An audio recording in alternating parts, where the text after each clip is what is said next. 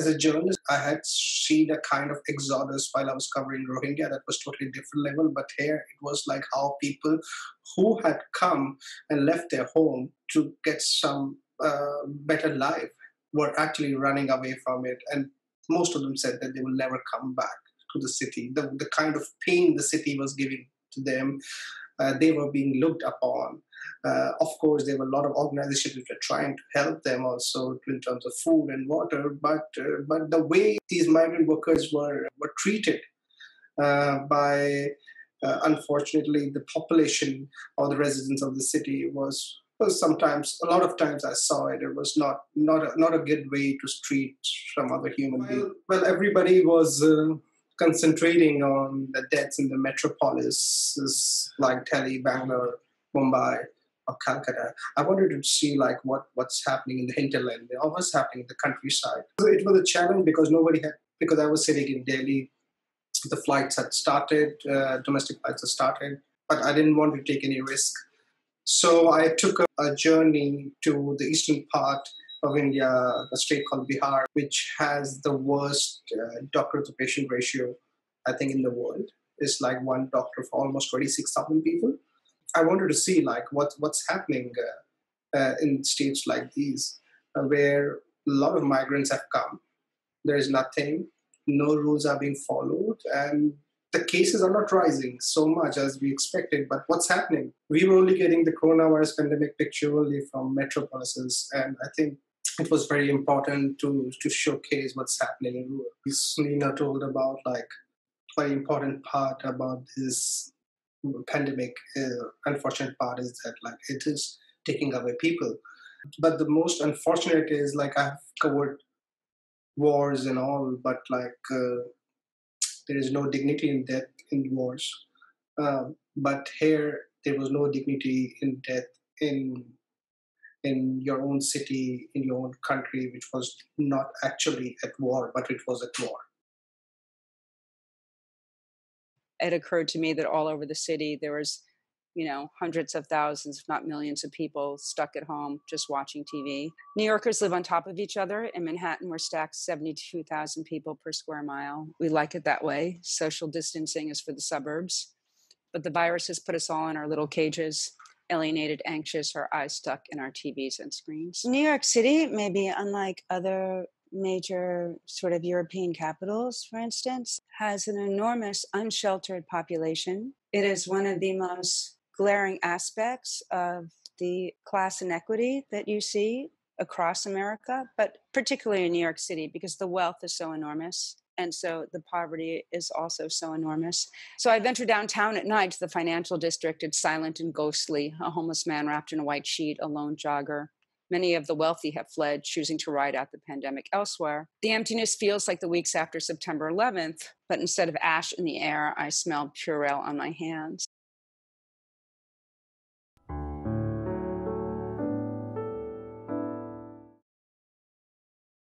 It's very difficult for photojournalists to maintain social distance. It just goes against everything that we've learned. It's like so counterintuitive, and occasionally I'd see a photographer back with a long lens, and I'd dart in and leave, and you kind of figure that all the nurses there were probably COVID positive. So I wore a mask. I was wearing gloves, and I didn't really see any reason to wear gloves. I was washing my hands constantly. Yeah, and as all of us were, super hypersensitive to any small little sniffle or cough, which became almost impossible to handle, mentally. But colleagues of mine who were covering COVID wards and ICU units, and friends of mine who are doctors and physical therapists were, of course, all, masked up and protective eye gear and coverings, and would, get out of their clothes as soon as they walked in the door and things like that.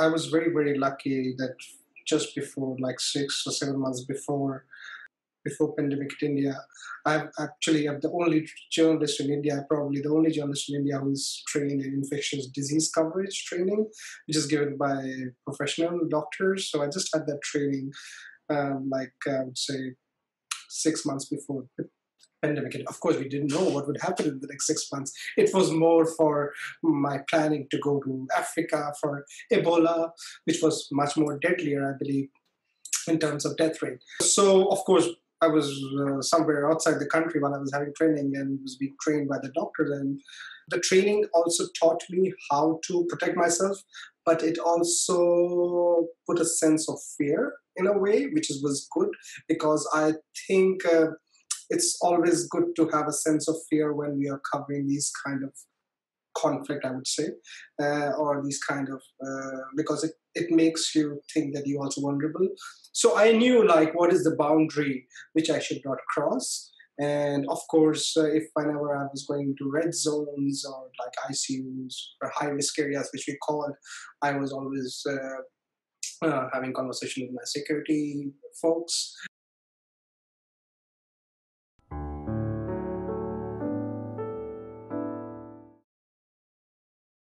Once you are dead, there has to be some dignity. But I think coronavirus took away the dignity also in terms of dead people. The thing is that slowly and slowly, these dead people are just becoming numbers. It is becoming part of data. And I thought about it a lot, and like I wanted to give, in a way, like some faces to the numbers. And we just did this project. And we just did a project. India is about to hit 100,000 100,000 cases, death cases in a couple of days. And we are releasing this set of pictures, which includes people who have died, and the phones are being held by their immediate family members. It includes young people, old people, people from all religions, people from all caste, professionals like doctors, architects, police, So we wanted to show that we wanted to actually give back some dignity. I personally wanted, because of after covering so many funerals and so many uh, ceremonies at the graveyards. For me, I of course never saw the face of the victim, but I just wanted to give it a kind of little dignity back to them, and I wanted to show that these were the real people who were behind the numbers. This was actually an internal struggle within the union, the nursing union, about the leadership also of the union. And so for journalists just to show up, because some of these were sanctioned by the union, these protests, some of them were not. For journalists to just show up, to acknowledge that these stories are real. Nurses were holding like impromptu memorial services in front of hospitals for their coworkers. And so my role in that moment is to document, to tell that story, to kick it out on social media, so their message can be amplified.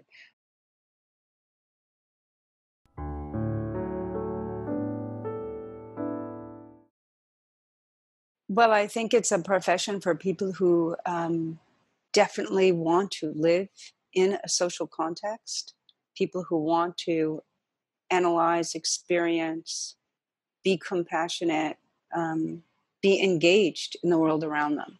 And so that, I think, is the most important part.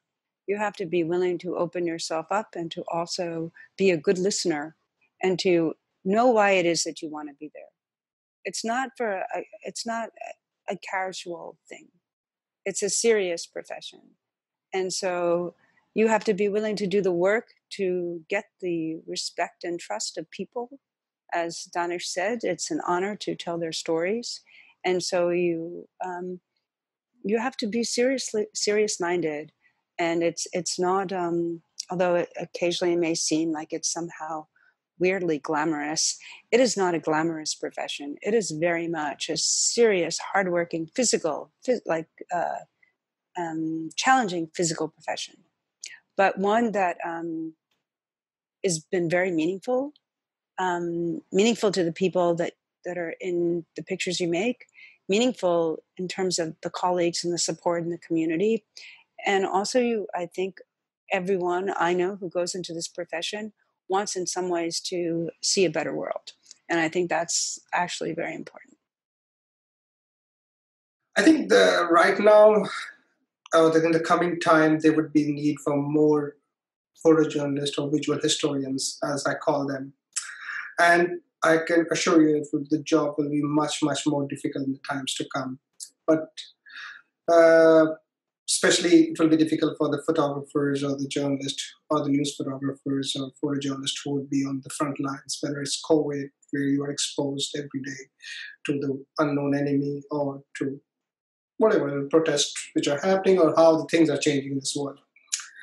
And also the biggest challenge is like people are getting flooded every single day with avalanche of pictures on social media and whatever things they consume. There's just pictures coming in.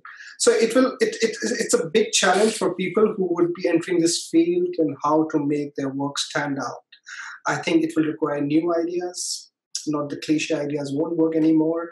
And of course, the new execution styles, I would say, to catch the attention of the consumers, and of course, without compromising at all with the ethics of journalism. So that is very important.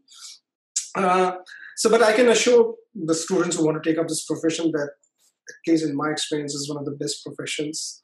It's I would not say that for me, it's monetarily okay, but not always monetarily such a great profession. But the most important thing is to tell other people's stories. It is an honor, which very few people get in this world, and it also comes with a lot of responsibilities. And I can assure you, if we all these students who take up this position, if they perform their duties well, with keeping all the ethics and journalism, they can always have a good night's sleep.